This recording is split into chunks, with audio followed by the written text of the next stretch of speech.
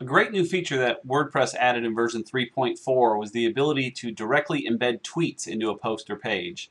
It does a lot of neat formatting, and all you have to do is give it a link. I'll show you how that works. So we'll go to a post. We'll just pull up the Hello World one. Okay, so here's our post, the generic one that comes with it. We want to add a little embedded tweet. So let's pull up Twitter, where I get the most use out of my tablet. When you pull up a post, what you want to do is click on the date stamp on the side here, and that'll give you a link to that exact post. It's a big long link now, twitter.com/email/Lattice, it's a big number that's directly to that individual tweet, not to a Twitter account, but to that tweet itself. So we'll copy that link, go into our post, and what I usually like to do is stay in HTML mode here and paste it in. I'll show you why in a second. So that gives us a nice clean link.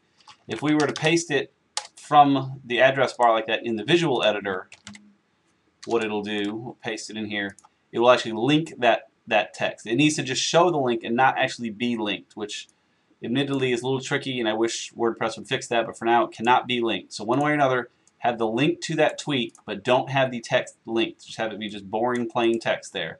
And once you do that, we'll hit update to save that post.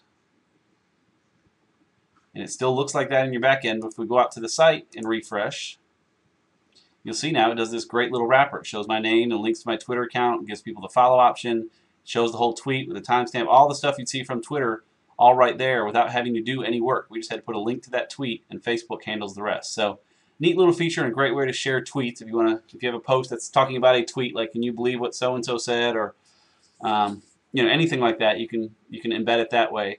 The one thing to be careful of is if it's a very noteworthy tweet that you think might get deleted, a mistake from a company or something, you want to get a screenshot, because of course if this tweet gets deleted from Twitter, then this plugin on here obviously won't be able to find it, and it'll go away there as well. But for normal tweets, this is a great way to do it, and I hope you find that helpful. Thanks.